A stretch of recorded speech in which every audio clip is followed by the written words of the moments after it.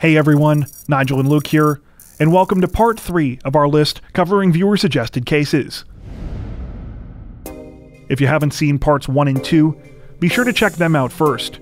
We'll be sure to leave a link in the description below. As always, don't forget to like and subscribe to Crime Zone for more true crime content like this. It really helps us to continue building the channel. With that out of the way, here is the final part of 3 interesting cases that were suggested by you.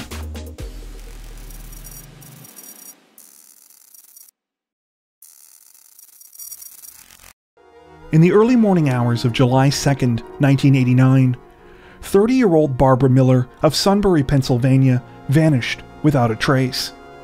Her case would become the subject of a mystery spanning more than 3 decades, one which continues to be investigated to this day. Barbara left her home on July 1st to attend her best friend's wedding in the nearby town of Mifflinburg later that day.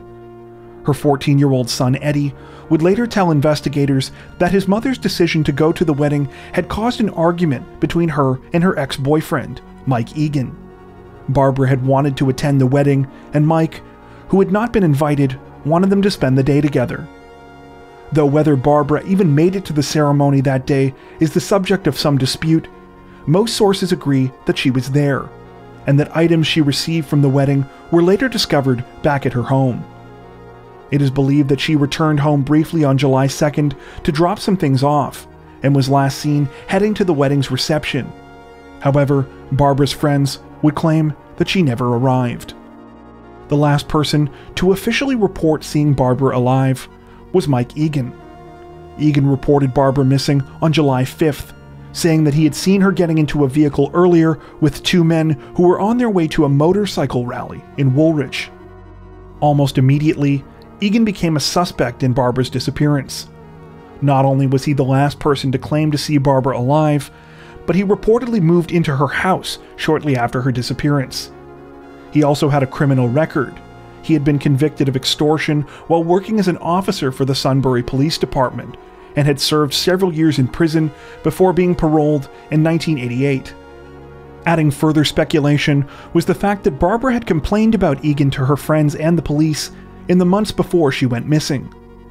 However, other strange details surrounding Barbara's disappearance soon emerged. Before she had gone missing, she had reportedly been working as a police informant concerning local drug activity. In fact, it was known both by those close to her and the police that Barbara had received death threats in the weeks leading up to her disappearance. Strangely though, she had then abruptly informed police that the situation had been handled, and even requested that they give her back threatening letters she had submitted to them as proof that she had been harassed. Some reports also state that prior to going missing, Barbara had gone around to the homes of several friends in a similar fashion, and retrieved letters she had left with them in case anything should happen to her. Despite all these bizarre details, investigators were able to make little headway in the case. No conclusive evidence of Barbara's whereabouts were uncovered, and the case soon went cold. It would stay that way until 2002, when Barbara's disappearance was re-examined by members of the Sunbury Police Department. Following tips from several witnesses, investigators searched a number of locations around Sunbury, including a water-filled strip mine along the Susquehanna River and some caves along Route 147 on the outskirts of the city.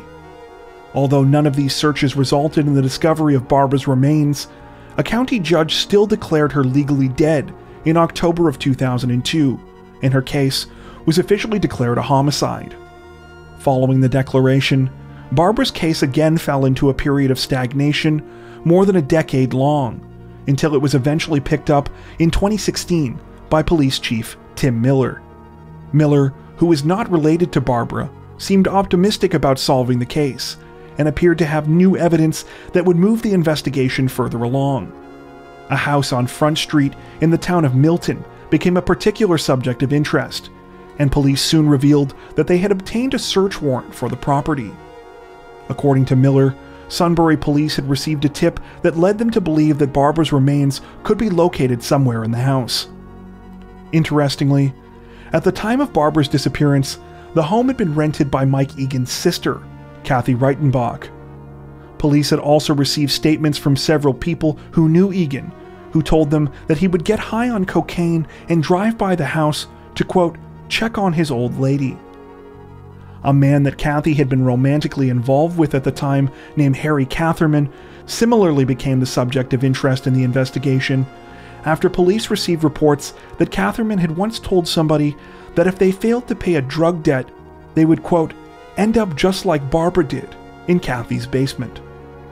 In June of 2017, investigators performed a week-long dig at the property, focusing on a suspicious-looking area of concrete wall located in the basement that appeared to be hand-mixed. They removed a 3-ton slab of concrete from the basement, as well as a large amount of soil from the surrounding area. 2 months later, police conducted another search of Barbara's old house, followed by a search of a pond in northern Northumberland County, located between Montendon and Louisbourg. A team of divers were able to recover a metal barrel from the pond, which police announced that they had been searching for in connection with the case. All of the recovered evidence from the 3 locations was reportedly sent for testing, after which police offered few updates about their findings. In 2019, it was announced that female bone fragments had been found inside the concrete taken from the home in Milton, but that DNA testing had yet to be concluded. This was the last major announcement investigators released regarding the evidence.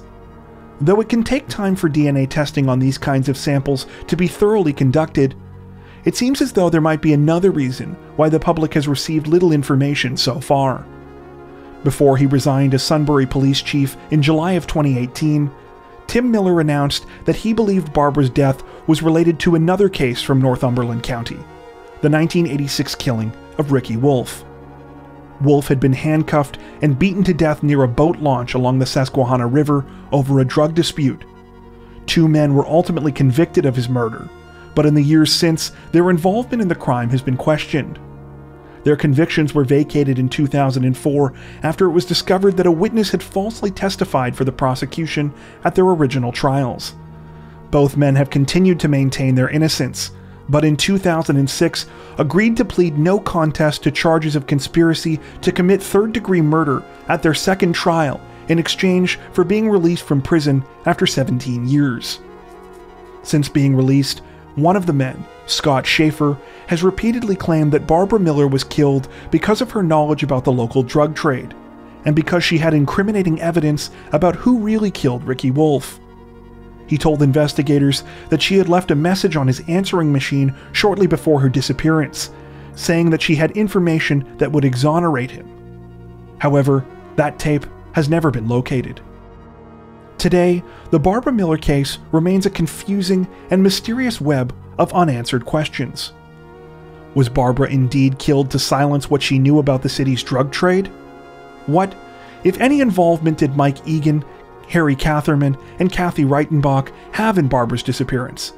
And most of all, what has become of the seemingly promising evidence that police discovered that many believe could be Barbara's remains? Unfortunately, it doesn't look like there are any clear answers to be had at the present time.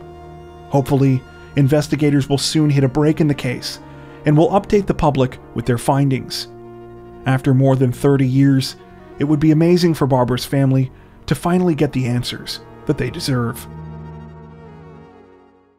That brings us to the end of our list. Would you like us to cover more cases from our list of viewer suggestions? Be sure to let us know in the comment section below. As always, if you enjoyed our video, don't forget to like and subscribe to Crime Zone for more true crime content like this, making sure to hit the notification bell to stay up to date with our latest releases. Thank you for watching.